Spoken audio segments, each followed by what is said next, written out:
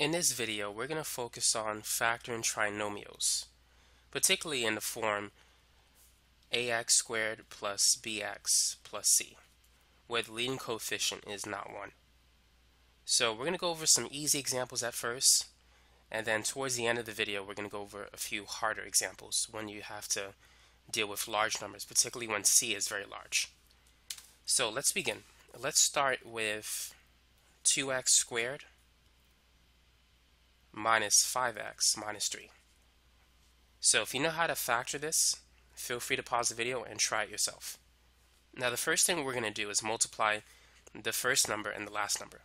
So 2 times negative 3 is negative 6. Now you want to find two numbers that multiply to negative 6 but add to negative 5. So it can't be 2 and negative 3 because if you add them you get negative 1. But it's going to have to be negative 6 and 1. Negative 6 times 1 is negative 6, but negative 6 plus 1 is negative 5. So what we're going to do is we're going to replace the middle term, the negative 5x, with negative 6x plus 1x. Negative 6x plus 1x is negative 5x. And so we haven't changed the value of this expression at this point. So we need to factor by grouping at this point. In the first two terms, what can we take out? What's the GCF, the greatest common factor? The greatest common factor is 2x. So 2x² divided by 2x, that is going to equal x. And negative 6x divided by 2x, that's negative 3x. Or no, that's actually just negative 3. I take that back. All we could do at this point for the last two is take out a 1 because there is no GCF. And so we're just going to have x minus 3 on the inside. If these two are the same, then you're on the right track. So let's factor out x minus 3. Now what's going to be in the next parentheses is going to be what's on the outside, the 2x and the 1. So it's going to be 2x plus 1. And so that's how you can factor a trinomial whenever the leading coefficient is not 1. So let's try another one. 6x² plus 13x minus 5. So let's multiply 6 by negative 5, the first and the last two numbers. 6 times negative 5 is negative 30. Now what two numbers multiply to negative 30 but add to 13? Well, let's make a list. If we divide negative 30 by 1, we're going to get negative 30. If we divide it by 2, we'll get negative 15. If we divide it by 3, we'll get negative 10. 4 doesn't go into it, but if we divide it by 5, we'll get negative 6. Notice that 2 and 15, they differ by 13. 2 plus negative 15 is negative 13. So if we make it negative 2 and plus 15, it works. Negative 2 times positive 15 is negative 30, but negative 2 plus 15, that's positive 13. So let's replace the middle term with negative 2x plus 15x. The order in which you write it doesn't matter. It's going to work out the same way. Now, in the next step, we're going to factor by grouping. So in the first two terms, let's take out the GCF, which is 2x. So 6x² divided by 2x is 3x. And negative 2x divided by 2x, that's negative 1. Now, what's the GCF between the last two terms, between 15x and negative 5? This is going to be positive 5. If we take out 5, 15x divided by 5, that's 3x. And negative 5 divided by 5 is negative 1. So we can see that we have a common term, 3x minus 1, which means we're on the right track. So let's write the common term, 3x minus 1. And inside the next parentheses, we're going to put 2x plus 5. And so this is how you factor 6x² plus 13x minus 5. It's 3x minus 1 times 2x plus 5. Try this one. 2x² minus 4x minus 6. Feel free to pause the video and see if you can get this one correct. Now, the first thing I would do is look for a GCF, something that we could take out. Notice that 2, 4, and 6 are all even numbers. We can divide each number by 2. So let's begin by factoring out a 2. So it's going to be x² minus 2x minus 3. So the leading coefficient is 1. So if we multiply 1 and -3, we're going to get -3. And so what two numbers multiply to -3 but add to the middle term -2? This is going to be -3 and 1. -3 times 1 is -3. -3 plus 1 is -2. So let's replace the middle term with -3x plus 1x. So we're going to factor out an x from x squared minus 3x. If we take out an x squared divided by x, that's x. -3x divided by x, that's -3. And for the last two terms, we're simply going to take out a 1. And so we're just going to get x minus 3. It's going to be the same. So we can see that we have a common term, x minus 3. So that's going to be right here. And then outside of that, we have an x and a plus 1. So let's put that in the second parentheses. And this 2, we need to carry it over here. So this is going to be the answer. 2 times x minus 3 times x plus 1. So if you can, look for the GCF, factor it out, because it's going to make the problem a lot easier. So now let's try a harder example. Let's say if we have this problem, 3x squared minus 29x minus 240. How would you factor it?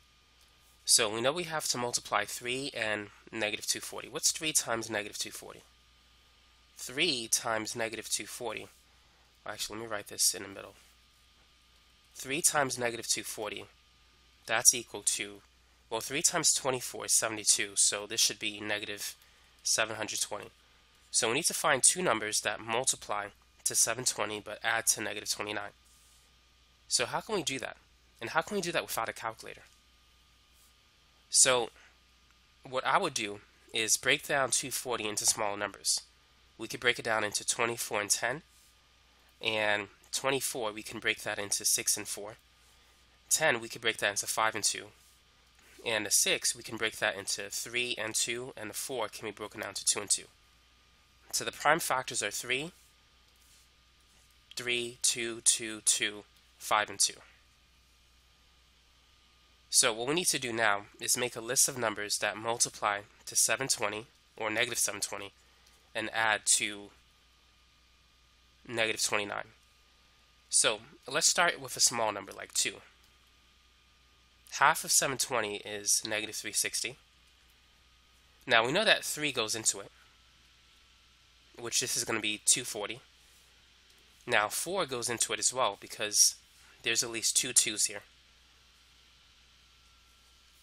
So that's going to be 4. And then to find out what remains, multiply the other prime factors. 5 and 2 makes 10, times 2, that's 20, times 3, that's 60, times 3, that's 180. So 4 times 180 is 720. So now the next two numbers that we can use, let's use a 6. Actually, before we do that, let's use 5. 5 is the next number.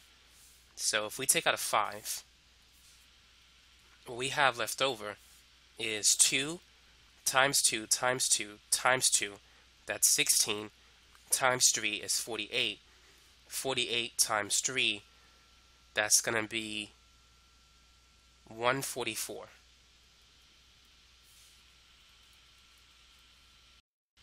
Now 5 and 144, they differ by a huge number, that's 139. So we need to get a difference of 29. So instead of going to 6, let's jump to a much higher number.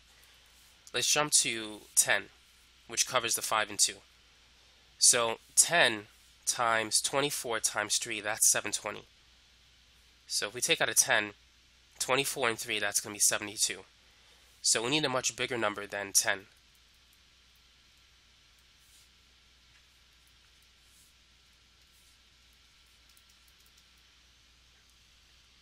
Let's try 24. So if we take out a 24, what remains is 3 and 10, which is 30. So here the difference is less than 29, so we need a number that's between 10 and 24. So let's try 5 and 3. 5 and 3 is 15. So what remains is going to be, let me put that in purple. It's going to be 2 times 2 times 2 times 2, which is 16. And then also times 3, which is 48. So that's negative 48. 15 times negative 48 is, that's 33. But that's negative 33, so that's too much. So we need something else.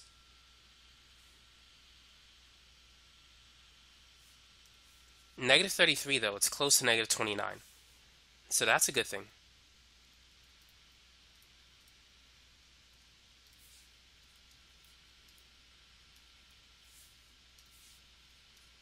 Let's try 16. 2 times 2 times 2 times 2. That's 16. And what we have left over, 5 times 3 is 15. Times 3, that's 45. So that's going to be negative 45. So 16 times negative 45, that's negative 240. But 16 plus negative 45, that adds up to negative 29. So we have the numbers that we need. So let's go ahead and replace negative 29x with negative 45x and plus 16x.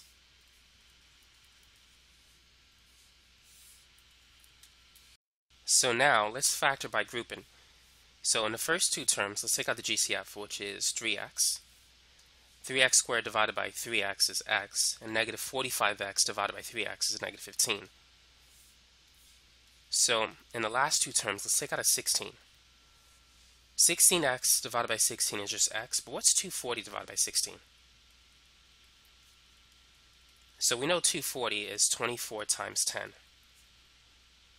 And 24, that is 6 times 4, and 10 is 5 times 2. 16 is 4 times 4, but one of the 4's I'm going to write it as 2 times 2. So we can cancel a 4, and we can cancel a 2. So we have 6 times 5, which is 30, and a 2 on the bottom, so 30 divided by 2 is 15. So what that means is that 240 divided by 16 is 15.